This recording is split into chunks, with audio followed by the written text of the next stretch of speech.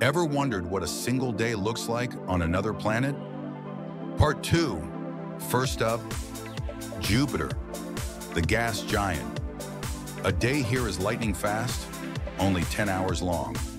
But hold on, there's no solid ground, just violent storms, 300-mile-per-hour winds, and the famous Great Red Spot, a storm that's been raging for centuries.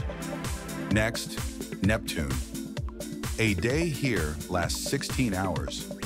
It's freezing, around minus 220 degrees Celsius. But don't be fooled.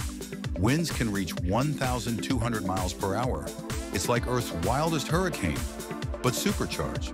So, a day on Earth might seem boring, but compared to this cosmic chaos, it's paradise. Subscribe for more space in 60 seconds.